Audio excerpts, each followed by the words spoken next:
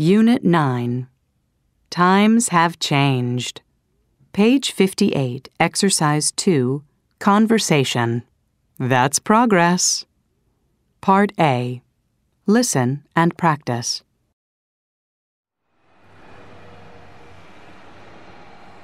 This neighborhood sure has changed. I know.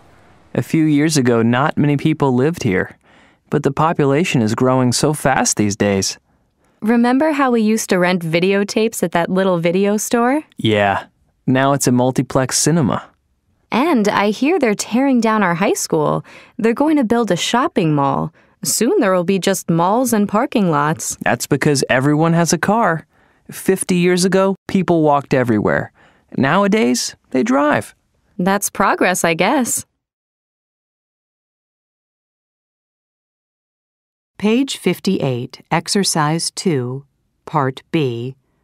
Listen to the rest of the conversation. What else has changed in their neighborhood? Well, what about that old bookstore? Do you know if it's still there? No, it's not. Now it's a hair salon. Really? What about the Thai restaurant next to it? I loved that place. Oh, that's still there. Let's go there this weekend. I'll drive. I can pick you up. Great.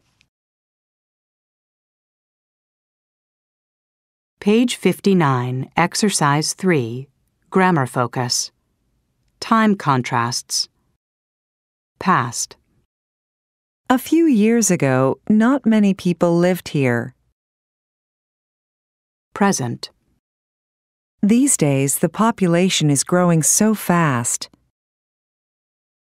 Future. Soon there will be apartment blocks everywhere. People used to rent videotapes. Today, people download movies online. In a few years, movie theaters might not exist. 50 years ago, people walked everywhere. Nowadays, people drive their cars instead. People are going to have self-driven cars in the future. Page 59, Exercise 4, Pronunciation. Intonation in statements with time phrases. Part A. Listen and practice. Notice the intonation in these statements beginning with a time phrase. In the past, very few people used computers. Today, people use computers all the time. In the future, there will be a computer in every home. Page 60, Exercise 5, Listening. For better or for worse.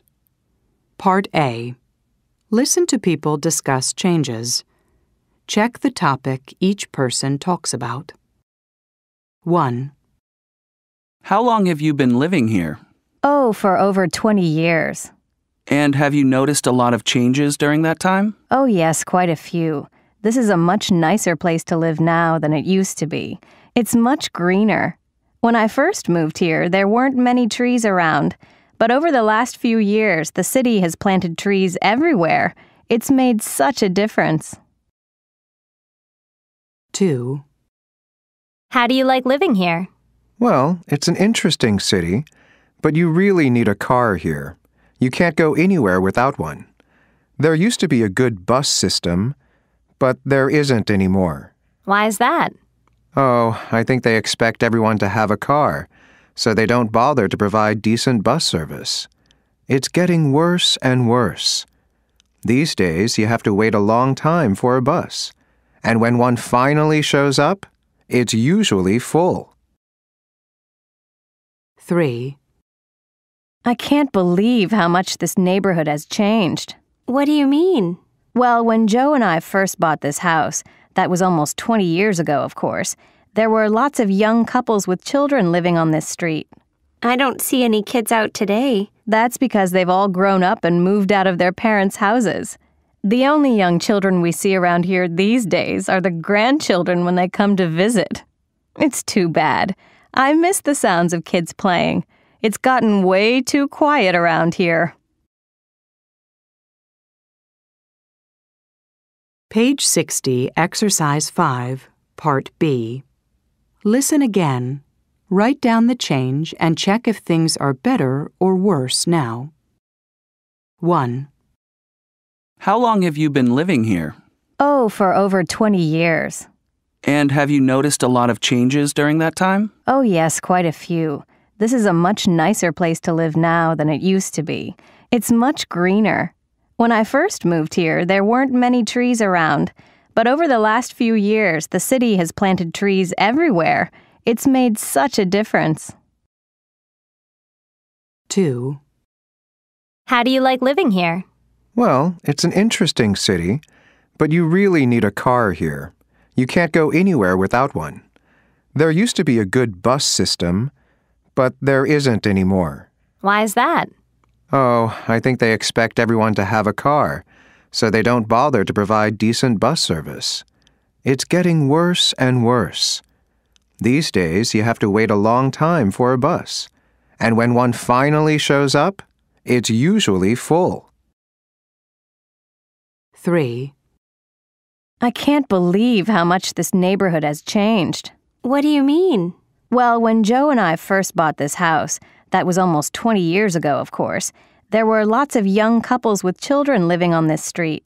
I don't see any kids out today. That's because they've all grown up and moved out of their parents' houses.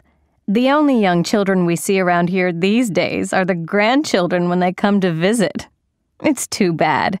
I miss the sounds of kids playing. It's gotten way too quiet around here. Page 61, Exercise 8, Perspectives. Take the good with the bad. Part A. Listen to some possible consequences of getting a high-paying job. Check the statements you agree with. If you get a high-paying job, you'll have more cash to spend. You'll be able to buy anything you want. You'll be able to travel first class. You might have to pay higher taxes. You'll be able to donate more to charities.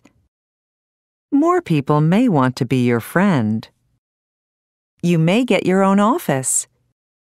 You won't have as much stress in your life. People will ask you for a loan. You'll have a lot more free time. Page 61, Exercise 9, Grammar Focus. Conditional sentences with if clauses. Possible situation. Present. If you get a high-paying job, Consequence. Future with will, may, or might. you'll have more cash to spend. If you get a high-paying job, you'll have more cash to spend.